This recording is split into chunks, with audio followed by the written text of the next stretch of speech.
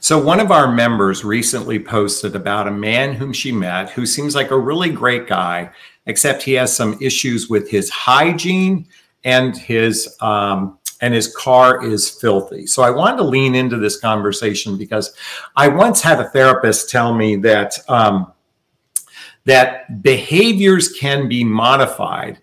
Personality can't be changed. So in this particular case, a man who has weak hygiene and a dirty car is a behavior, and that is certainly something that can be changed over time. The real challenge is, are they really going to change those behaviors? Because quite frankly, I think cleanliness, both in one's hygiene and certainly the way they present their home, the way they present their car, gives you an indication of how cluttered their life might be or how unclean their life might be. The thing is, though, there are circumstances where a person can change. So for example, when I moved in with my sweetheart, there's a picture of her and I right there. You know, I wasn't always the cleanest person. I wouldn't always put things away. When you live by yourself, you might have a habit of leaving the dishes unclean for a day or two. That was my habit, although I always made my bed. And when we moved in together, that was something that she made a request that we always, before we go to bed, make sure we wake up to a clean kitchen. So that was certainly something I could change, or I could certainly modify in my life as a request for my partner. But when we talk about the differences between modifying a behavior versus changing a personality, the reality is there are some personality traits that it's not our responsibility to change for them, nor are they even capable of changing those personalities. For example, narcissistic behavior.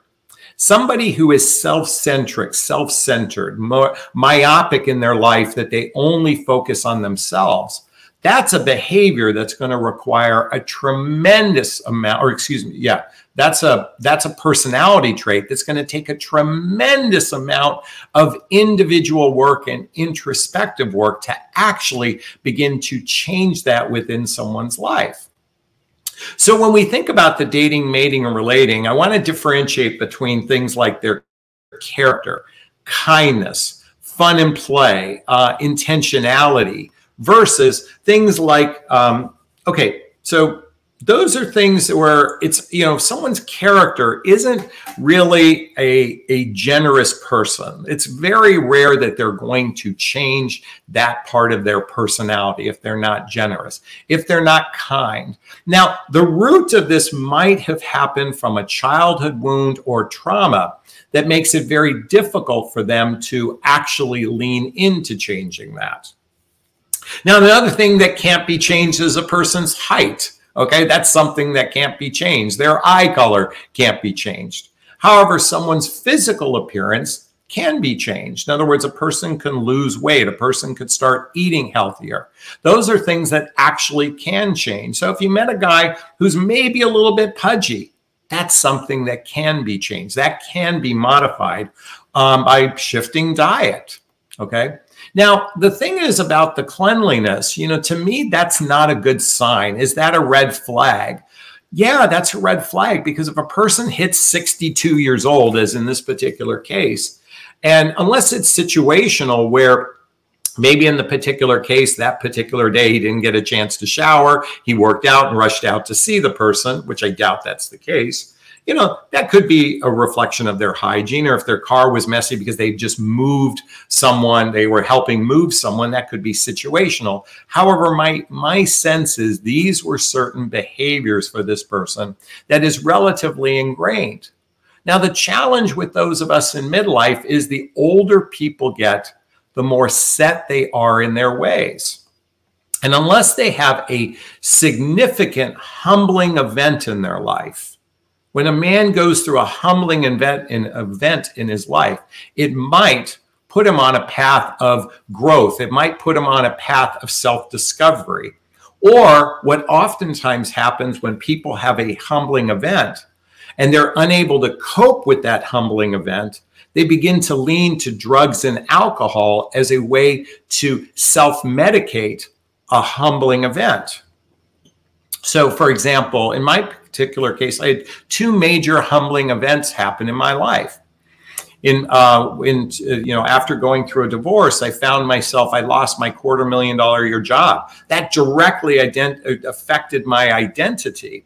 And in that humbling event, I found that my personality was a bit selfish. Even though I had a generous nature, I had a selfish nature as well. And in that, I began to change my personality of being a little bit selfish. And then by little over time, I had this major humbling event. And little by little over time, over about a 5 to 10 year period, I became more compassionate, more empathetic, more giving, more caring. And certainly by the time I lost my son, and there's a picture of my son right there who passed away, that's Connor. When my son passed away, a huge humbling event. It actually encouraged me to start exploring, what does it mean to love oneself? But more importantly, what does it mean to love others? This is why I wrote my book, What the Heck is Self-Love Anyway? A Journey of Personal Development, Self-Help, and Spiritual Work. By the way, there's a link below to get a copy of my book. By going through these experiences, my personality began to change. My behaviors began to change, but I needed a significant humbling event. So in the case of the person whose hygiene and car isn't clean, it could be that maybe this person needs a wake-up call. Maybe this person needs to be told, like, look, point blank in a kind, loving way, say, look, Tim, or whatever his name is, you seem like a really good person with good character. And I've noticed that you don't seem to take care of yourself, both in your physical appearance and in the things you have in your life. And it's okay if I ask you, what's up with that? It's okay. By the way, folks, it's okay to ask these questions. It's okay to say, I noticed that you don't seem to take care of yourself from a cleanliness perspective. And certainly your car seems like it's not something that's well kept. Can you share with me as it's coming up? Now, in this particular case, this person had a trauma in his childhood where his mother, I believe, committed suicide when he was 16 years old. Well, that's a traumatic event. It's not a humbling event, it's a traumatic event. And in that particular case, and I don't know to the extent of healing and therapy he's done, certainly it's been something like 46 years since that experience. It might have caused him to withdraw within and not be capable of a significant relationship. And then you have to ask yourself, is this really a capacity of his hygiene and his car as an example? Or is this something even deeply rooted in his incapacity to actually to care for someone else in his life? Because it seems like he doesn't care for himself. Now, it might be that you bring this to his attention, and if he values you, he might make a change. That's quite a possibility. I highly doubt it, though, because it's such an ingrained part of his behavior, but that's certainly a possibility, just like when I started to clean the kitchen every single night before we went to bed. We take turns, by the way. But deeply ingrained behaviors are oftentimes either need a humbling event or it needs the awareness for this person to see. Sometimes people aren't aware that behavior within themselves is actually present. So by merely bringing it to his attention, it might shift the behavior, might not. But when we talk about personality, folks, I think this is really critically important. Does their actions match their words? That's a really important aspect of a person's personality. Do they have victor consciousness or do they have victim consciousness? Sadly, here in the United States, we are suckling on the nipple of victim consciousness. It's easier to blame others instead of taking ownership for one's position in life. I think another personality trait that's critically important is good conflict resolution skills. Good conflict resolution. In other words, if someone brings up an issue, do they have the capacity to listen to your point of view, acknowledge your point of view, and more importantly, express their own point of view in a non-defensive way, or at least not in a power struggle way, because your point of view is true for you. You know, conflict resolution skills is one of the critically important personality traits for an effective, healthy, happy relationship. In addition is the ability to be empathetic. And empathetic isn't just, I can feel your feelings. Empathetic is, I care about my feelings too. And more importantly, your feelings matter to me. That's a level of empathy. And then transparency in one's life. Can a person be transparent? And what I mean to say is if something is material to the relationship, it's important for couples to speak up.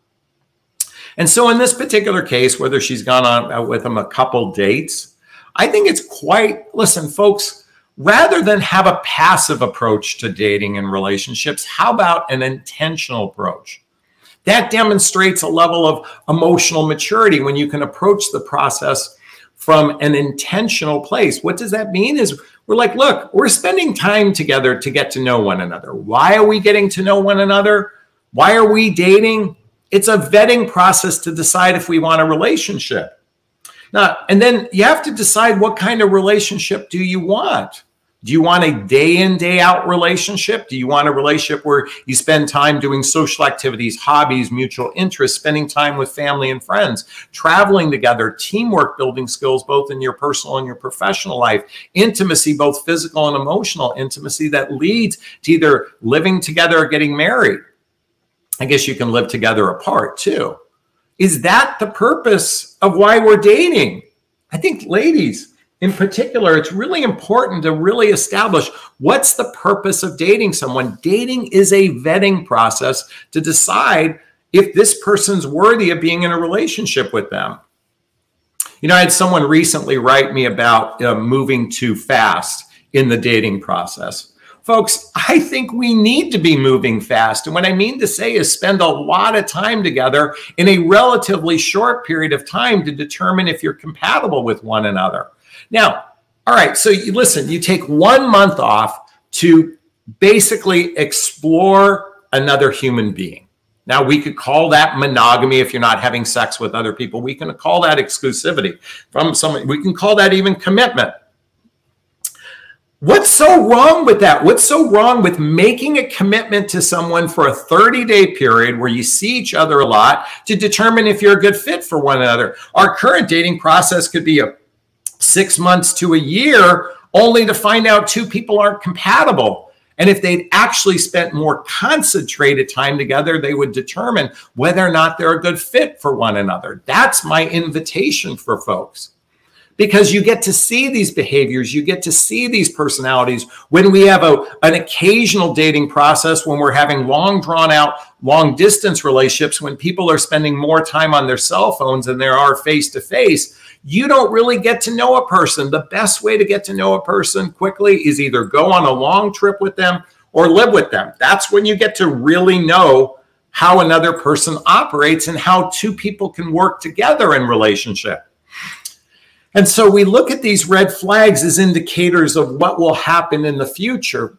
And at the same time, the best things to do when you see a red flag is address it, because a red flag merely means ask more questions.